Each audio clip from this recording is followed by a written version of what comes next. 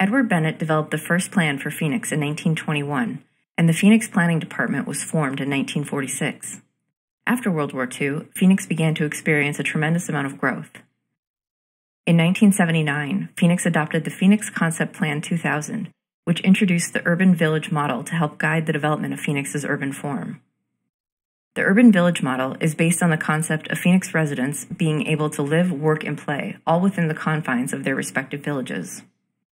There are 15 villages in Phoenix, each with its own unique character. All of the villages have at least one designated core within its boundaries, where employment and service destinations are located within a short commute for village residents. While Phoenix has grown to encompass more than 519 square miles, it has also made a concerted effort to preserve a significant part of its beautiful desert setting. In 1998, Phoenix adopted the Sonoran Preserve Master Plan with the goal of ensuring that the abundance of natural open space in the city was preserved.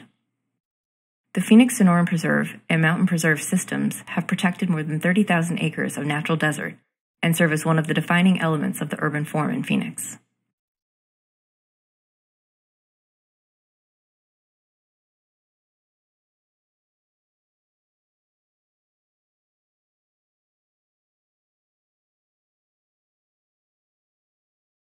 More recent planning efforts like the Downtown Phoenix Plan and the Downtown Code have helped to encourage and guide development in the city's core and have been a contributing factor in the renaissance downtown Phoenix is experiencing.